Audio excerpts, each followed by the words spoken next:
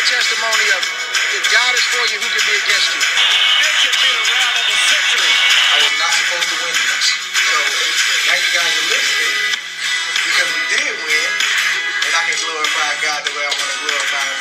God bless Chelsea. I can't believe what I'm saying. It's the most unbelievable thing I've ever been privileged to witness. Welcome to another episode of 3D Boxing Podcast. We are back with the second show of today on Quick Hits. We did a show earlier. We broke down Dillian Whyte's big win. Now we're going to get into one of the fights on the undercard, Campbell Hatton's pro debut. But before we do that, please like and subscribe, share on all forms of social media. Quick Hits comes at you twice a day. It's 8 to 10 minutes real quick twice a day to keep you in the loop, up to date in all the latest boxing news and rumors.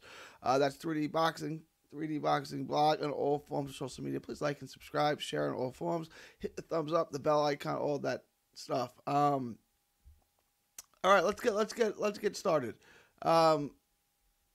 Campbell Hatton, 130-pound prospect, made his professional debut today. From this point forward, we're going to be referring to. Look, I understand the commentary team was on his bandwagon. They were Campbell Hatton fans. I get that his old man was a legend. I get that his old man kind of carried Sky Sports on his back for years. Was like the lone money maker for Sky Sports at that particular time. I get all that. They were in love with Campbell Hatton, and Campbell Hatton was not spectacular, to say the least. To put it mildly, if Campbell Hatton was not Campbell Hatton, if his dad wasn't Ricky Hatton, if his name was Campbell Miller, he would not be fighting on this card in Gibraltar. Gibraltar? Is that how you say it? Gibraltar? How do you say it? He'd be fighting in a club with 200 people there. Look, I'm not saying the kid stinks. I'm not saying he's a horrible fighter who will never be good. I'm saying right now he's not good. Right now, he's got a long way to go. And we're going to get into it a little bit. Again, I'm not saying he's terrible. I'm not saying he's going to be a bust. I'm not saying anything like that. I'm just judging him off of his lone pro debut. And he did look really, really eager. You know, he wanted to put on a show. So maybe his second, third fight, he settled down a little bit and gets in control. But today's performance was not good. He fought a guy who was 0-10. Only been knocked out once. So I'm not going to kill him for not getting knockouts. He doesn't seem to have a whole lot of pop on his punches. He swings his punches wildly. He doesn't use his jab enough. Like I said, he seems out of control. They were saying that he was patient and calm. I didn't see that at all. I see him swing wildly a lot. His jab is kind of deliberate and slow, and he's got a lot to work on. He goes to the body really well. Okay, he's an excellent body puncher. He throws to the body. He commits to the body. That stuff is good. You can see that he's his dad's son. Obviously, they look alike, but he also tries to fight like his dad. He's just, and I get it, it's one fight. He didn't have an extensive amateur career. He's got a long way to go. He was sloppy. His jab's not good. His hands are down. His chin is up in the air. He looked amateurish.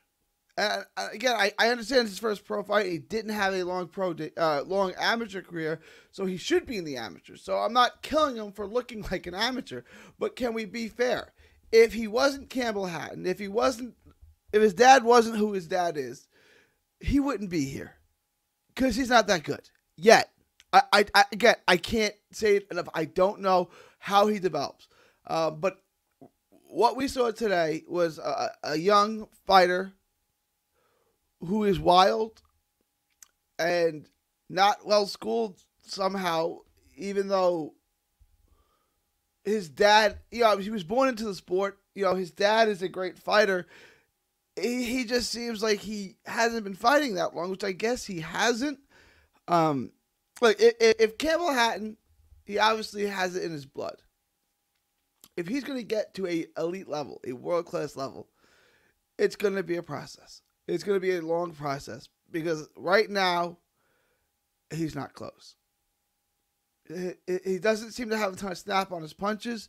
He wings off punches wildly. He doesn't use his jab enough, and when he does use his jab, he telegraphs it a little bit. But, he's got the right promotional team. He's got the right, DNA, so to speak, figuratively and literally. So let's see where it goes. I'm sure he'll be back soon. I was excited to see him, like I said, on MCR podcast. If he's half as exciting as his dad, he's going to be one heck of a draw. It's going to be a heck of an entertaining fight if he's half as entertaining as his dad was. So we'll see. Right now, I wouldn't give him a grade. It's incomplete.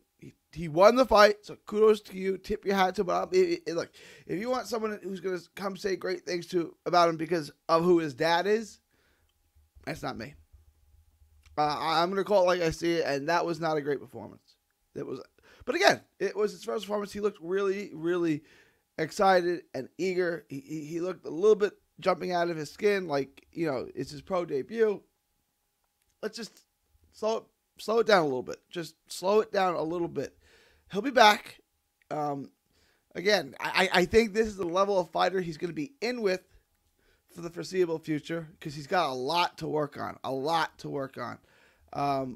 And hopefully we just see improvements in him every time because, like I said, right now he's not close. Let me know what you guys think. Were you impressed with Campbell Hatton's performance? Did you think he looked good? Or as down on him as I was? Did you have, I don't know, a little bit higher expectations? Do you think he was going to be a little more controlled, a little more well-skilled, a little more fine-tuned than what we got today? Leave your thoughts in the comments. Let me know what y'all think. Campbell Hatton, from now on, like I said, from here on out, I'm going to be calling him Ricky Hatton Jr. because right now he's not his own man. Right now he's just his dad's son, and that's why he's here. He didn't get here on his own merit, that's for sure. Let me know what you guys think. Leave your thoughts, comments below. Please like and subscribe. Share on all forms of social media. Remember, Quick Hits comes at you twice a day. 8 to 10 minutes to keep you up to date on the latest boxing news and rumors. Please share this. Hit the thumbs up, the bell icon, all that good stuff. It is March 27th, 2021. Ivan Calderon is still not in the Boxing Hall of Fame. Let's get the Iron Boy in. From Texas to the world, thank you, and guys. Don't miss a tweet, post, story, or video. 3D Boxing is on Twitter, Instagram, and Facebook. Hit the subscribe button now to stay inside the ring.